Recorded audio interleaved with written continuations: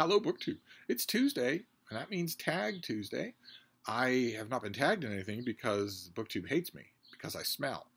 I'm a leper, a pariah. But that doesn't stop me from making a tag of my own. I made an original tag of my own for today that I'm hoping you will all do, and that is connected with a BookTube event that you all love that is just on the horizon, just a week away. June on the Range. A BookTube event created by Michael K. Vaughan last year. I was one of the co-hosts last year. I'm one of the co-hosts again this year. Is coming in June, and it is designed to celebrate Western novels, which once upon a time ruled the roost as far as the literary world goes. They don't anymore. I don't think it's possible for you to make a living as a Western author right now, unless maybe some people might do it in the self-publishing world. But the general readership in bookstores has no taste for them anymore. It seems to have gone right out of the market. Once upon a time, that wasn't true, and there have been millions of these things. And in June, you're supposed to just exalt yourself in this genre. It's a huge amount of fun. And I decided to do a tag, to make my own tag. I haven't made an original tag in a while, connected with June on the Range. This is the Rootin Tootin June on the Range tag. And you'll notice right away that a lot of the questions are the nosy kind that I like myself. I'm very nosy as a person. But they're a lot of fun, too, I hope. So here we go. We've got a list of questions, starting with number one, a ways out west. And this is a very simple question. Have you ever been to the American West? And for the purposes of this tag, we can describe that as north of the Rio Grande, east of the Rocky Mountains, south of the Canadian border, and technically I would want to say west of the Missouri River. But if not west of the Missouri River, then certainly west of the Mississippi. So those are your parameters. Have you ever been there in that area of the country? And I have, of course. I've tramped over every single inch of that area of the country, been stung by almost every single rattlesnake in that area of the country, and spent a lot of time there. Spent a lot of time in a lot of that area, including on the Wind River Reservation in Wyoming. I ended up spending a lot longer a stay than I thought I would spend. It's mostly Arapaho and Shoshone, and I got to know a lot of people there. I got to make some really good friends. Also had some friends in Montana, on really open land. It's a weird landscape experience if you've never had it. And I'm curious to know if you have. Have you ever been in the American West, the very setting of all the Western novels that we'll be reading in June on the Range? And question number two is Dry Gulch. What's the smallest town that you've ever visited?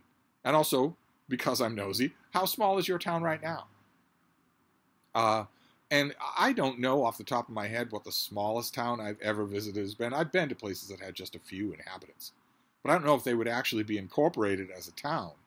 Although I could swear that in the American West, one of them had a sign, an actual road sign, that said, like, population 6 or something like that. It was never any big deal. It always seemed to me to be sort of a gimmick. Although I have spent time in Iowa towns that have only a few hundred people. So I guess that would be the smallest that I actually know is incorporated as a town. And as for my own town, well, I live in Boston. And the population of Boston is around 650,000 at night. It's around 650,000 people who live in the greater Boston area, all the sprawling neighborhoods that constitute the greater Boston area. But during the workday, that population doubles. It swells to 1.5 million, something like that, as people commute from all over.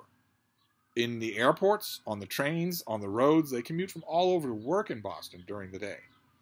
So it goes wildly up and down. But 650,000. Then question number three is where the buffalo roam. And there's a barrage of questions here. Have you ever seen an American buffalo in person? Would be, the big question here. But I also added, what's the largest hoofed animal that you've ever seen? And also, right now, where you live, are you under the impression that you live near coyotes? And taking these questions in order, I have seen American buffalo in the wild, but it doesn't really count. We talk a lot about how in the 19th century, just mindless deprivation drove the American buffalo to the edge of extinction, but really not. Really, they did really the species did go extinct. As a wild species that has not been thoroughly reconstituted by human beings, virtually extinct. I've seen, of course, the buffalo that are in Yellowstone here in the United States. But as far as the largest hoofed animal that I've ever seen goes, that would probably have to go to a hippopotamus. There are some species of hippos that get very, very big, and I've seen them up close and personal. And as for coyotes, yes, I am under the impression that I have coyotes near me. Right just a mile away in a big tract of land called the Arboretum, the Arnold Arboretum. There is at least one mated pair of coyotes that live there, and I know this because I have heard them. And more than heard them, I have seen them. And more than seen them, I have met them. And more than met them, I have face-smooched with them. Not the cubs. If there are cubs, I haven't met them. But I've met the male and female. But I'm curious to know about you. It's always thrilling. Every once in a while here, you will hear them just setting up a cry over there in the woods and the wooded hills of the Arboretum. For all the world as if you were hearing them from a tent while camping out west. Which I have heard that innumerable times. But then it's dozens, all crying at the sky, all crying to each other, or crying at the moon, as the stereotype goes. Here, it's just a couple. So it feels like a very thin sound, very lively, but very thin. And it's always weird when you're hearing, innumerable sirens go by, or you're hearing the train pulling into the station or whatnot. And in the background of that, late at night, after 1 at night, you're hearing that as well, that primordial sound. That's always amazing. But I want to know about you. And you folks in the UK, foxes don't count. In this case, I want coyotes. Then question number 4 is old Doc Frye. And that is, what's your history with Westerns? Novels, TV, movies? And for me, although I was perfectly aware of the Adventures of the Lone Ranger on TV, there was a 30-minute black and white TV show, then it went to color, of the Adventures of the Lone Ranger. I was perfectly aware of that show, and I'd probably seen every episode, but I was impatient with it because it was on at the same time as the Adventures of Superman, and the Lone Ranger is not bulletproof. He can't fly. He needs a horse to get around. So, of course, I was a little impatient with it. But I would say that when it comes to literature, after that, after there was the Lone Ranger on TV, and then I watched a lot of Western movies, all the classic Western movies that I went and saw, and that I dearly, dearly love. You will scarcely on BookTube, unless you talk to David Murphy, you will scarcely find a John Wayne fan bigger than I am. But I would say when it comes to literature, and here we're stretching that term quite a bit. When it comes to literature, I think my real systematic introduction to Westerns was Marvel Comics, Western comic books. Kid Colt, Two Gun Kid, especially Rawhide Kid. That is probably my main introduction to Westerns, to the whole idea of them. And then I moved on from there to books. Louis L'Amour especially, of course. There's so much Louis L'Amour, and it was so readily available. My father did not have the stereotypical wall of Louis L'Amour novels. He had no patience with them whatsoever. I overheard him once say, in terms that I can't repeat to a family audience, how dumb he thought they were. I guess I originally imbibed that idea, and for a while was probably snobbish toward them, but I've been revisiting them steadily over the years, and they aren't dumb. Most of them aren't dumb. Most of them aren't well put together. But the ones that are well put together are quite good. So I moved on from Louis L'Amour, and of course June on the Range last year was an eye-opening experience for me because it introduced me to a whole bunch of Western writers that I didn't know existed. I had no idea what they were like, so that was a lot of fun. Then question number 5, Diamond Lil at the Rialto Saloon.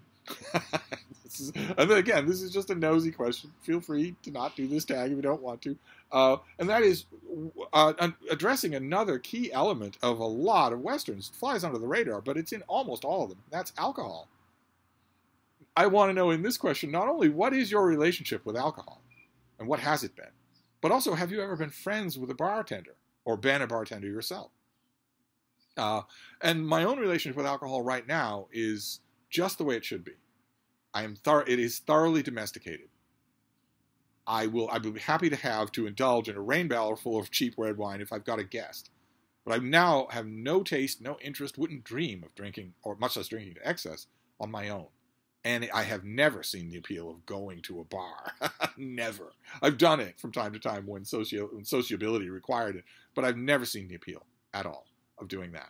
But for a long time there, for 10 years, I did drink alone, just in my room. And that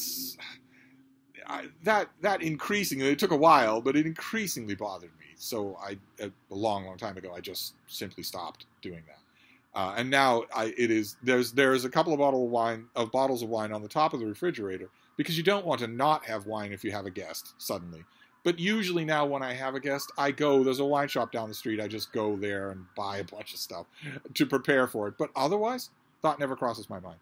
Mainly, I think, that me desisting from that solo drinking in a room largely coincided with my return to the reviewing world, to the writing world, because you absolutely cannot do, well, you can do regular and extremely prolific deadline work while drinking, but it's an uphill battle. You're putting huge obstacles in your own path.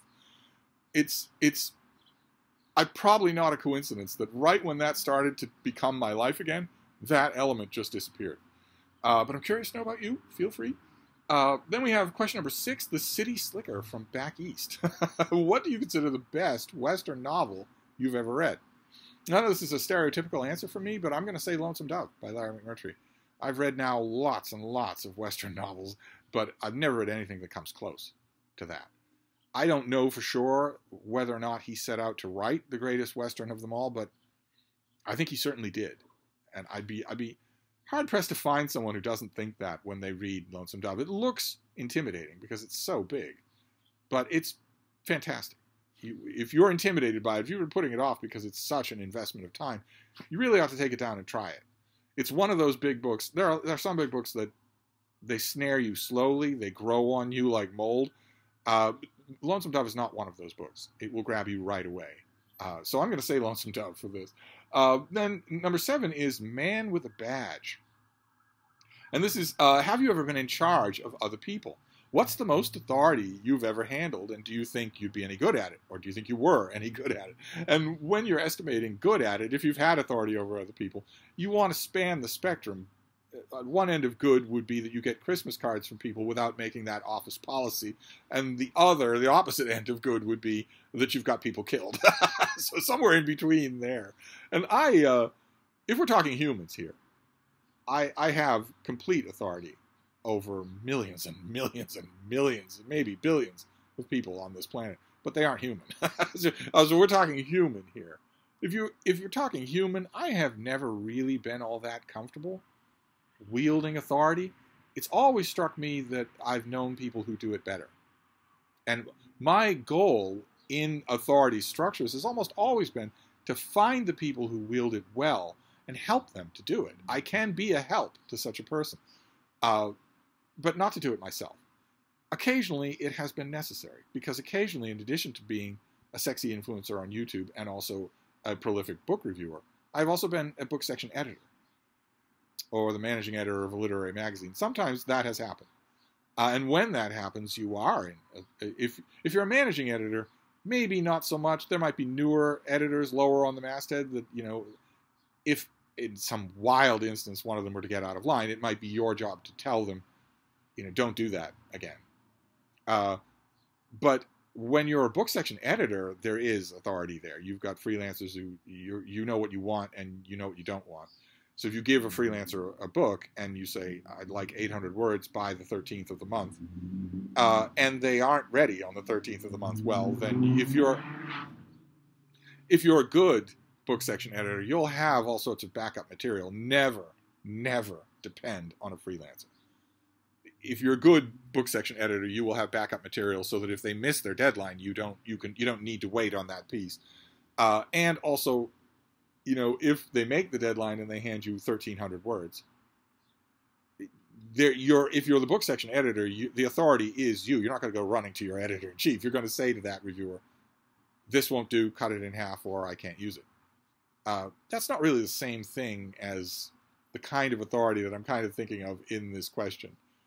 But it has largely happened. But the actual kind of authority of just telling people what to do, giving them specific orders or busy work or whatnot. I've sedulously avoided that in my life. I was in retail for 25 years and was never anything other than a book clerk. Never wanted to be any kind of a manager. Never wanted to have to check to see, to issue the kind of horrifying retail bromides that come out of the lips of kids as soon as they get to be an assistant associate manager. They're normal people until you give them even a tiny amount of power. And then they're looking at people who are 60 years old and saying, if you've got time to lean, you've got time to clean. Or walking over to two adults who are talking to each other and saying, cut the chit-chat. I actually had a manager do that to me once at Old Wordsworth in Harvard Square. And it totally stunned me. There were no customers. I was talking with a coworker of mine. We were both stationed at the register. We couldn't move. I was talking with a coworker of mine, and this girl came up and said, cut the chit-chat. And I said, who the hell do you think you're talking to? And it went all the way up the line to the owner of the store who said, don't go around telling people to cut the chit-chat. But that's the kind of authority that I'm really talking about. Not the kind of authority that I have now. I am a book section editor now, but it's not really the same thing at all. It's a small book section. Let's just say that. I'm not an editor at the Wall Street Journal. It's a small book section, and I am, I think, a pretty prepared book section editor. I've had this job before. So I'm not going to any freelancer for a make or break proposition. I'm not going to any freelancer where if they don't do what they promise, I'm up a creek. Instead, I'm ready. I've got all sorts of backup plans so that I'm ready. So that doesn't really count. I'm mainly talking about actual authority. And if we're talking about that kind of actual tell people what to do authority, I've never had it. Not with humans.